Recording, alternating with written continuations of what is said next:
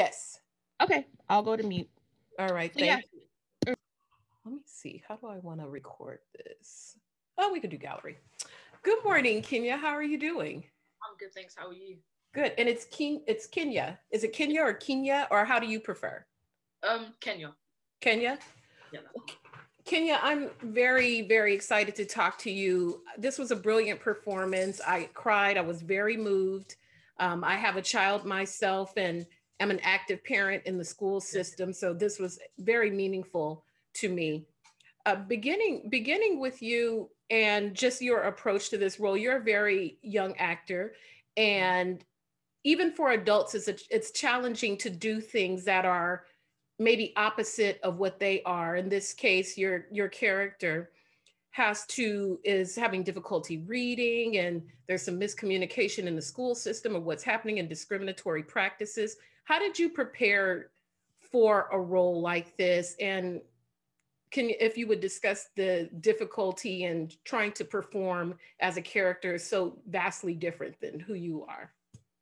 Yeah, I think the main part that I think I had to get across was just the dyslexia. I think the main, like, not being able to read. So I did research. I have two cousins that are dyslexic. So I had a chat with them, and they kind of gave me their point of view of what dyslexia is and how, like, nowadays in school, how teachers can understand it, and the privilege that they get from having it now. So, like, my cousin, he now gets extra time in the test just because it's hard for him to process the words fast enough. So I kind of got that point of view nowadays. And then I kind of read articles on just how it was dealt with in the time period Kingsley was in, and just how bad it was compared to now. And I think it was just more just committing to the character. I think telling myself I can't read. I think that's what acting is, trying to believe that you can't. So that was quite hard, I think, just in general. But I think just being able to convert from the beginning of the film, not being able to read, then slowly seeing Kingsley's journey, having hope that he can. So just showing that through my facial expressions, and I think just really trying to perform that correctly. So I hope I got that across well. As you received this role, how aware were you of the discriminatory practices against Caribbean-born British people in England, and how much of that did you know about? I don't think I knew a lot of it. I think it was more, I just had the idea of, oh, it was just racist. I don't think I knew in detail how racist it was until I really read the script, went on set, and I just saw how, like, just the characters were dressed and just the way they said the lines. And I just kind of just saw, it was as if I saw a flashback of what actually happened. And that's only when I realized this was tough. I think just the way the teachers were just, it looked like this wasn't just one day of Kingsley's life. This was like a couple of years in the school. So I was like, the stuff he must have gone through, or just children that were just in that time period, I think. And just the fact that there was no love for children, just the way it was thrown back and forth from different schools. There was no, like, let's take time, let's get to understand, let's help you. There was none of that. I think that's what was really hard.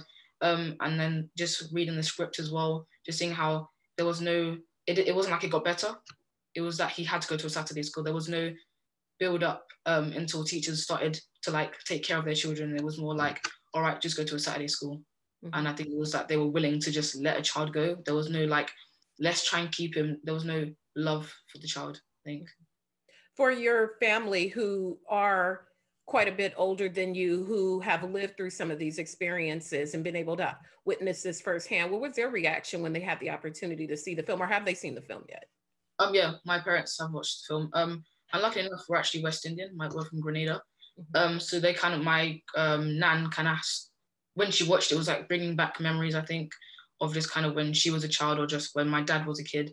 Maybe not as much because of the era that we kind of lived in, but I think just to see it back again, I think you kind of forget exactly what happened. You kind of remember, but it's clear seeing it. And I think I remember watching it, then my dad having a conversation with me and just kind of further more detailed of what happened and how it was just really tough in those times. And I think especially for, like, my nan, just to live through that with her own son as well, just seeing that build up to nowadays, just it's always telling us appreciate what you have now because of how bad it was then. So it's always good, I think, for me and my brother and sister just to watch it and then just see, like, the journey that people in those days had up to now. I think, yeah. With these collection of films, with these small acts films, these are some very important, poignant films that are educating a lot of people, including myself as an American who only really sees racism through my American lens and not realizing how racism has affected other Black people in other areas of the world. How educational has this been for you personally to not only participate in a project like this, but to see some of the other films and learn more about how Caribbean people in England and other places have been treated? I think this has definitely been very educational. I think, especially like kind of what you're saying, seeing a lot of American racial history. I think a lot of the time on Netflix, me and my mum will watch a documentary about it. I think my mum also said to herself, like, there's so much British history that's been hidden that we kind of see in the news, but they don't go into detail with this. But I think Steve has proper like explained exactly what happened. I think each film shows different events in that same time period.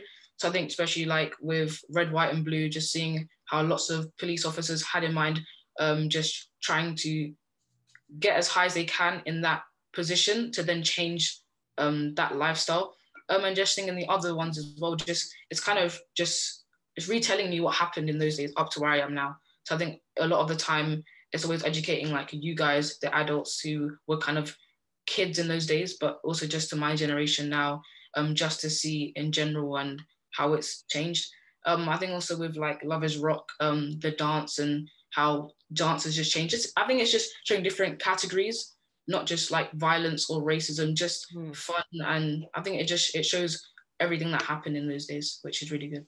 Yeah, a lot of times when we think of racism as Black people, we only see the images of protests in the street and don't realize like the subtleties of within the Yeah. school system and how it affects that, and law enforcement on the other side of law enforcement as people working within that structure and some of the difficulties they face.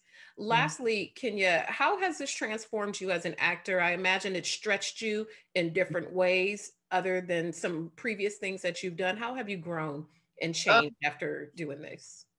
I think definitely this was very challenging. One of the hardest roles I've ever got. I think this especially with just such a high cast. I think just the mum as well, having her such just performing so powerfully, it forced me to reach her level. It would have been weird if she's up here and I'm down here. So I think in general, it's kind of given me that confidence of knowing I can be as good as I can be. I think just with other acting roles, I can say to myself, because this wasn't Kingsley is completely different to Kenya. So it's also just showing the contrast between us. And I think it did challenge me quite a lot in general, just reading through the lines and just properly understanding Kingsley.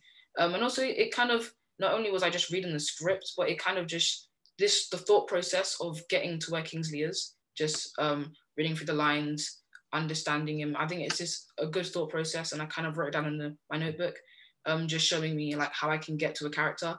So it's kind of like preparation for other hard roles I might get in the future, which I think is really good because I want to always be prepared for like anything that happens. So I think this has been it's been really good working on this project. Well, Yeah. you were excellent. I was just immensely moved in just the subtleties and the things that you did to really make Kingsley a whole person. And that made it wholly enjoyable. Thank you so much for your time, Kenya. You're immensely talented. It is such a pleasure speaking to you. And I look forward to seeing the next roles you have in the future. Thank you.